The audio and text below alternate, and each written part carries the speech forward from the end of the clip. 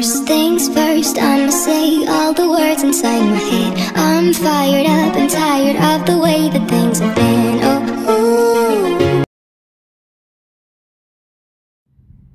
Hi guys, welcome back to my YouTube channel. So I just wanted to have a quick chat about supply, quantity supplied, and the different curves that you can have, right? So my name is Hole.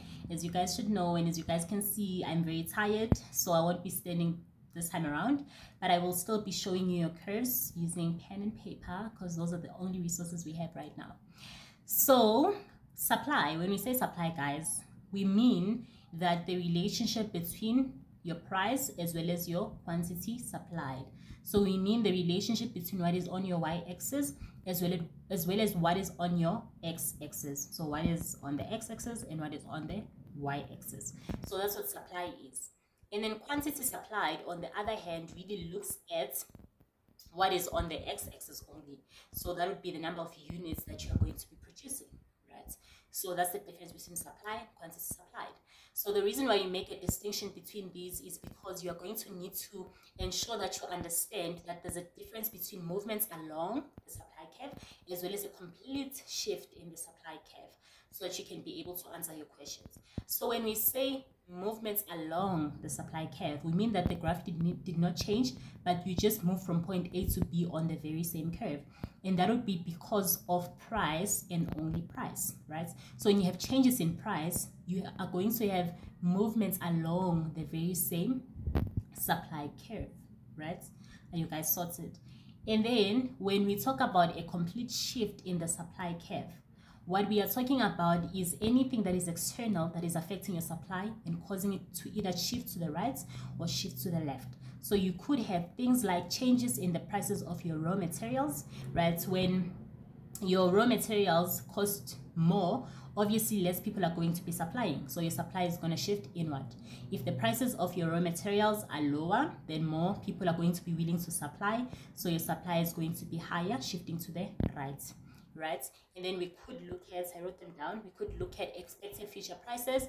So in terms of expected future, they're never going to ask you to list them. You just need to understand the shifts that they cause, right? So the second one is expected future prices. I'll show you the curve for this one, but I just want to explain what it means. So with the expected future prices, what we are basically saying is that we are going to allow the law of demand, the law of supply to guide us rather.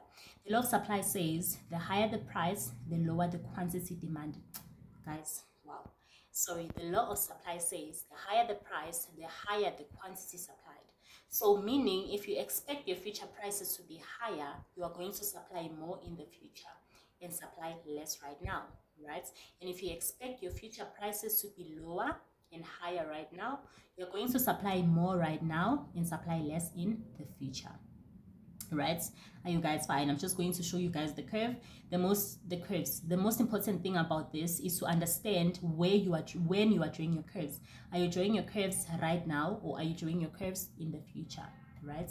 And then the next one would be the number of suppliers in that market. So I'll show you guys the curves.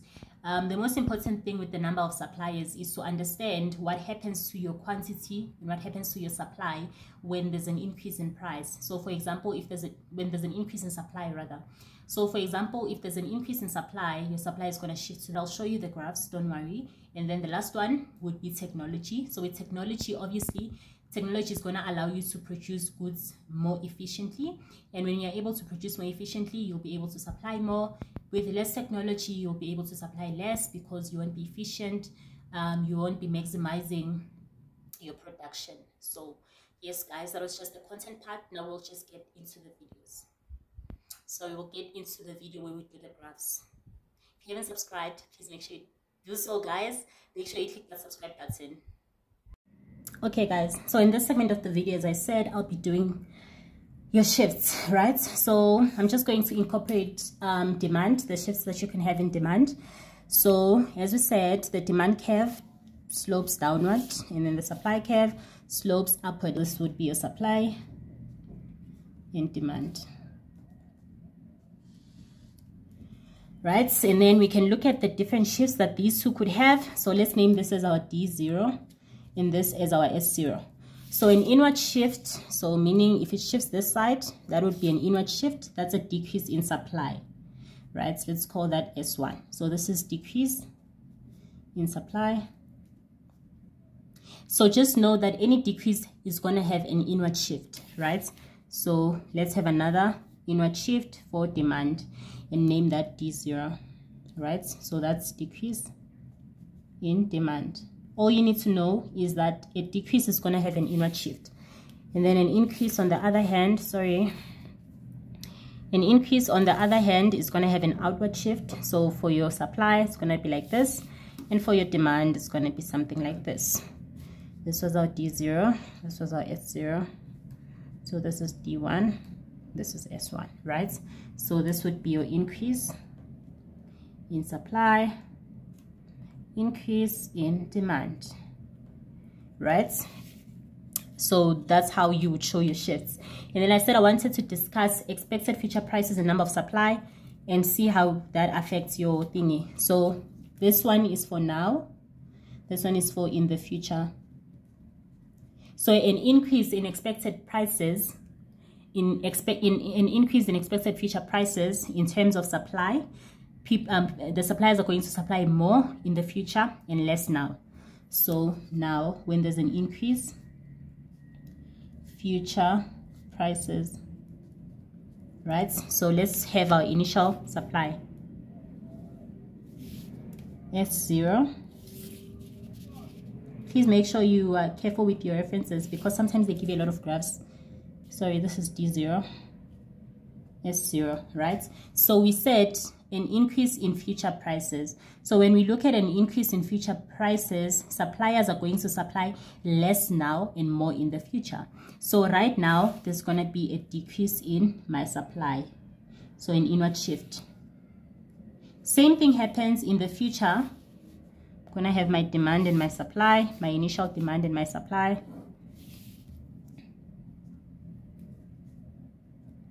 In the future, because the prices are higher, they are going to produce more. So they are going to have an outward shift in the future. S1. So it's very important for you guys to understand whether you are looking at the shifts now or in the future. Let's look at a decrease now. Decrease in future prices.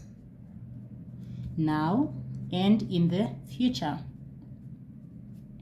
So you would have to start with your initial demand and supply, initial demand and supply, now in the future, right? So if there's a decrease in future prices, it means that the price you are going to charge in the future is going to be lower than it is right now.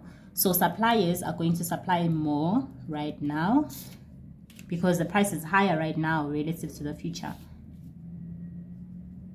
Right? And then supply less in the future because the price in the future is lower relative to now.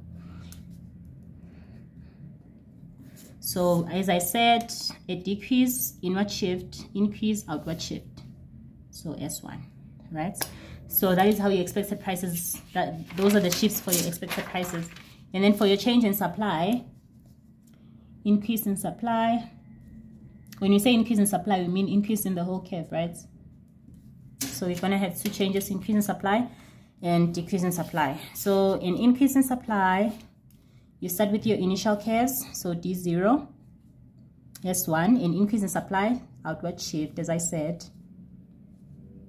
So as you guys can see, this is where I was at first, E0. Now this is where I am. If you check, now this is where I am. So another concept I want to focus on is the concept of indeterminates. So I just want you guys to understand that if supply and demand moves in the same direction, so for example, if you have an increase in supply and an increase in demand, your quantity will increase,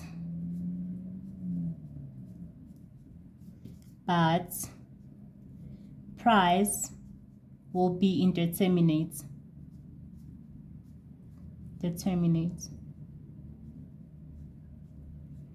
right? So ask yourself whether supply and demand are going the same direction.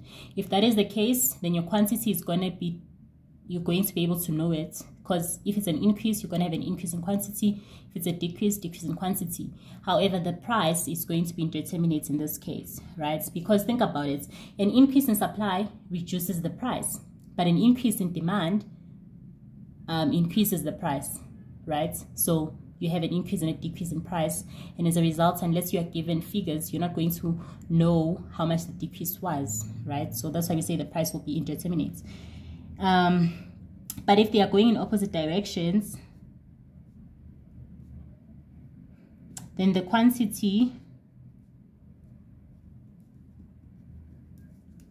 will be indeterminate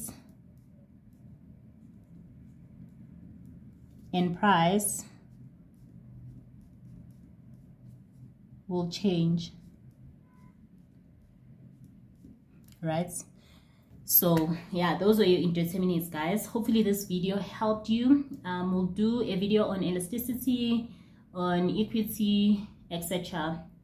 I also just want to announce, guys, that I am going to be hosting a bootcamp for test 1. So you can sign up for that bootcamp by texting me. A poster will be released soon. If you're interested, this is my number.